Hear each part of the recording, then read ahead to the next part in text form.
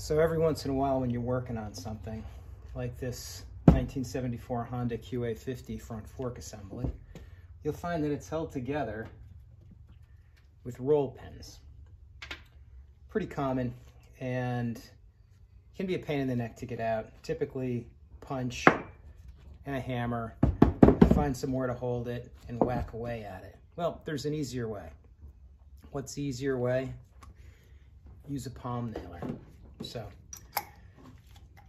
put your punch and your palm nailer, put it up against your roll pin, give it a whack.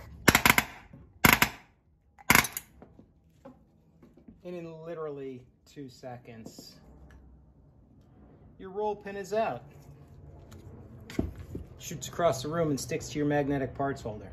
So there's no easier way to do that. Wear safety glasses when you do it, because as you can see, these things will go shooting around, or wrap your part up in a t-shirt, which I meant to do.